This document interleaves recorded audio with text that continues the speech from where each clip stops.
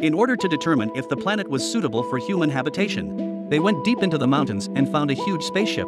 One of the crew was attracted to a mushroom on the ground. But the moment he touched it, countless black spores erupted. The spores penetrated his skin and entered his body, and soon he was in serious discomfort.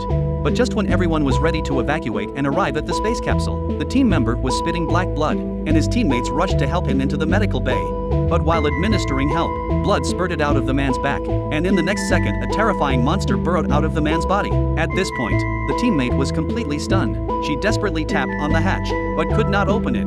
Then the monster attacked and killed the teammate. The monster quickly broke through the glass of the isolation door. The pilot, in a panic, blew up the ship's energy module, destroying the entire ship. The next thing that happened to the team member was that a horrible creature came out of his body. In a matter of moments, many of the crew members were quickly put out of their misery.